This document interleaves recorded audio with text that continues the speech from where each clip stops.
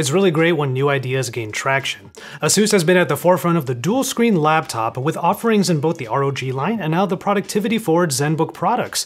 And, in my hands, is the latest example of that, one that I have had the immense pleasure of using over the last few weeks. Now, while it might not be the most powerful laptop for my personal use case scenarios, this laptop continues to make it clear. This is my favorite method of mobile computing. This is Joshua Vergara. What's going on, everybody? Here are my thoughts on the ASUS Zenbook Duo 14. Sponsored by Volta. Now, the obvious draw of this laptop is the fact that it carries two screens, making that dual monitor life something that you can bring with you. We'll get to the I/O in a little bit, but notice how a dual screen laptop manages to be this thin, fitting in the same bags that are basically tailor-made for like MacBook Pro 13s. Opening the laptop makes the back bottom portion of the main monitor lift the chassis up a little bit, providing a tiny bit more angle for typing, for airflow, and for viewing the second screen. And the second screen lifts up as well in the same movement, revealing a bit of separation between it and the set of fans that further help with cooling. Now, for anybody that hasn't used an ASUS Duo laptop before, it's really a sight to behold upon first use. Even a seasoned user like me, because I've been rocking last year's ASUS ROG Zephyrus Duo 15 as my main, still gets giddy over the unique experience that this laptop provides. Now, for a laptop that rocks a 14-inch screen, there are a couple of tropes that are common for smaller notebooks. The screen is a 1080p IPS touchscreen that tops out at 400 nits. Colors are rendered well, and the screen gets just bright enough to be used in most situations. While a higher resolution might have been great, especially for media, I haven't felt too cramped for space once I made the scaling 100%. That's down from the peculiar default of 150%. And despite the resolution being lower than pretty much any of my other computer displays, I don't feel the need for more space on the main screen because I have the second screen. And that would be the ScreenPad Plus, a 12.65-inch touchscreen that hits a 1920 by 515 resolution, a uniquely acute aspect ratio. As I mentioned before, it does lift up a little bit to make viewing it a little bit easier, but more angle on it actually would have been a bit appreciated. At the very least, maybe being able to pull it up more myself would be great, but then it would still lower all the way back down accordingly when closing the lid. So taken on the spec sheet, these might not be the most powerful displays, but it's the sum of the Duo 14's parts that make up an experience that is really hard not to have fun with. It's obvious who benefits the most from this kind of setup: multitaskers. The most common setup for me on the Duo 14 is to have my script writing or email responding on the main screen, and on the second screen it's either messengers like Telegram or media like YouTube, or both.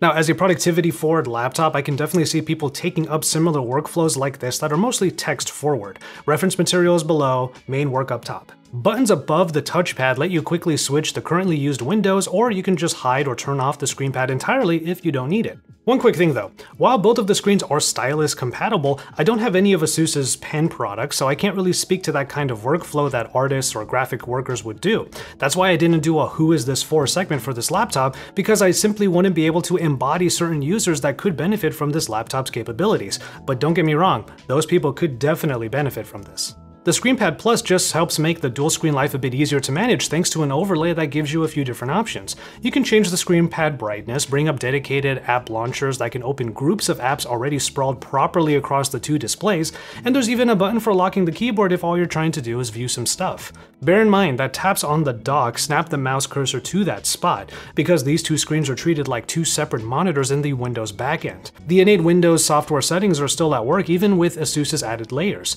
For example, if you're trying to click and drag a window to the shortcuts for sending it to the other monitor or for expanding it across the two displays, the little bit of wiggle of the window around those two choices could make Windows minimize all of your other windows. So it's not really ASUS changing up the fundamentals of Windows, they're just adding more into the mix with their own software and features. You can see that further in the My ASUS program, which gives you more features to toggle.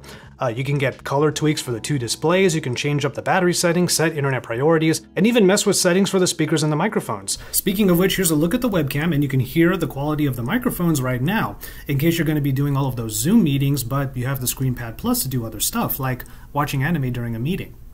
Actually, that's a true story. I've watched anime on here as I try to catch up on Attack on Titan with the built-in speakers that are tuned by Harman Kardon. They're actually plenty loud, especially for a 14-inch laptop, and they have a surprising amount of richness.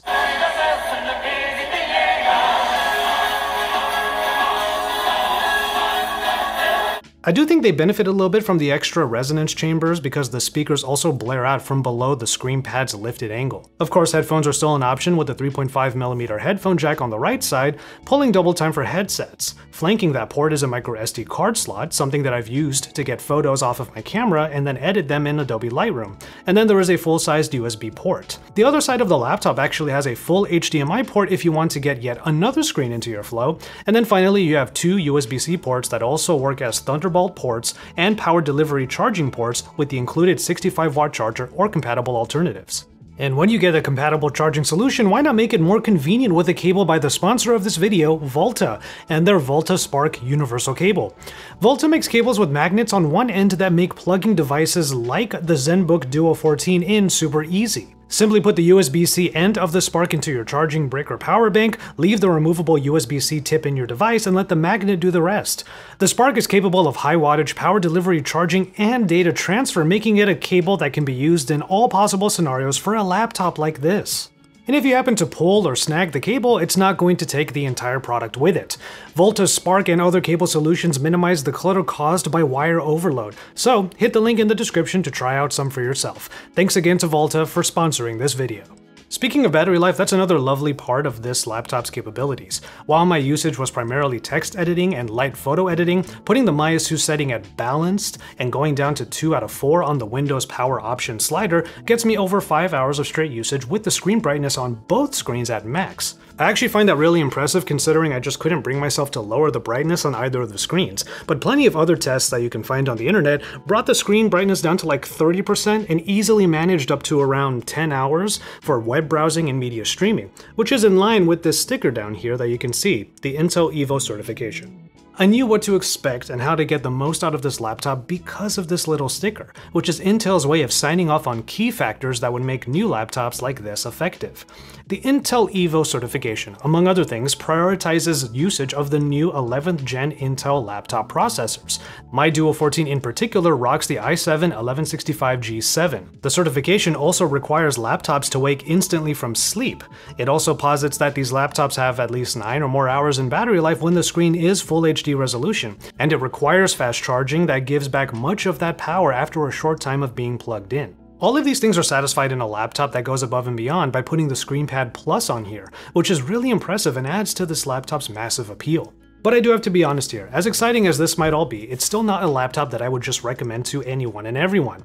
It's an obvious thing to say that for an ASUS laptop that doesn't bear the ROG name, all but the most casual gamers will want to steer clear. And without higher powered graphics, my video editing workflow took a performance hit, but I can see some people getting casual and simple cuts done here and there, like for social media. Now there is a model of this that has the NVIDIA MX450 dedicated GPU, but I imagine the gains you get on what is still considered a lightweight graphics package won't push this laptop very far into the upper echelons.